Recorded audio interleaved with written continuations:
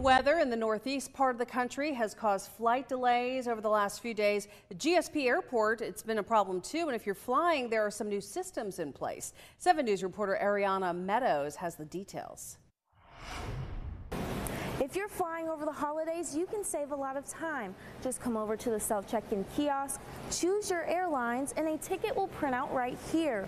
Or you can use a mobile app. GSP says plan to arrive at least 2 hours before your departure. This will allow plenty of time to navigate through the airport. They say travel can become unpredictable, especially during the summer.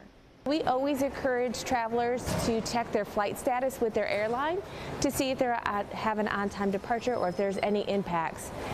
Even if it might be sunny out here, you never know where the plane's coming from that could impact your travel journey. Shuttle routes will start at 4:30 a.m. and run every hour after the last arrival. The airport says while they continue to expand, be aware of construction barrels that will impact parking. In Greer, Ariana Meadows, 7 News. GSP has a system for people to conveniently reserve their parking space. You can actually do it through an app. To get more information, head to our website, WSPA.com.